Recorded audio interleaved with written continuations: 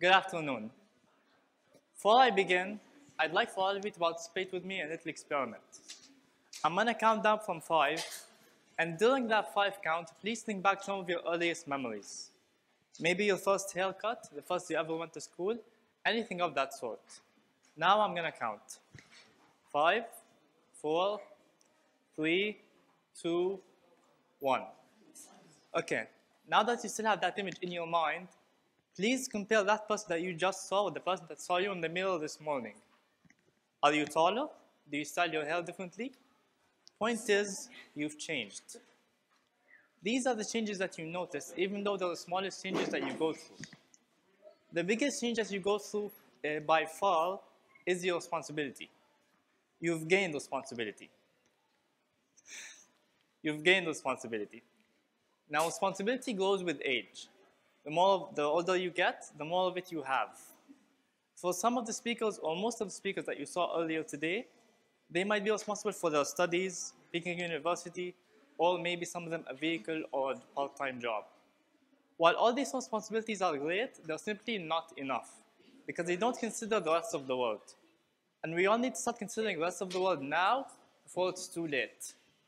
The great Dr. Martin Luther King Jr. once said, "There comes a time where silence is betrayal." This is that time. Our failure to recognize the changes that we're going through in our world would not only be betraying ourselves, but also the generations that are going to come after us. People throughout history have fought many battles. 40 years ago, one of those battles was the polio disease. They fought their battle and they won, which is why now we are able to reap the fruits of their labor and get vaccinated for polio. What was then a major battle is now a basis of our modern healthcare. So if every generation has a battle, then what's ours? It's unfortunate for us that our battle is against time, which is a very difficult villain to fight because it can be cured by no doctor, no medicine, nothing can cure time. Time, as Albert Einstein once said, is an illusion. It's the most difficult thing in the world to find, yet somehow the most abundant resource in the world. And time is something that we simply do not have. United Nations scientists have stated that it's only 10 years until global warming truly starts to take effect. 10 years might seem like a long time from where we are sitting now, but in the real life, it's just a blink of an eye, the snap of a finger. It's really not as much time as you may think. So we must act now.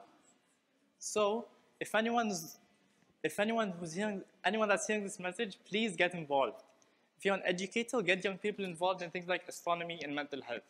We're going to need more of them, and studies have shown that only 11% of students go into such fields.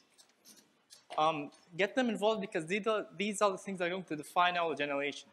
Just like the moon landing defined the 60s. Just like the dawn of the age of information defined the 90s. This is our time. It's time for me and you and you and you and all of us. So we must get involved. We've watched the great big book on human history be written and rewritten over and over and over again. Now more than ever, it's time for us to take the pen. It's time for us to author history. Thank you.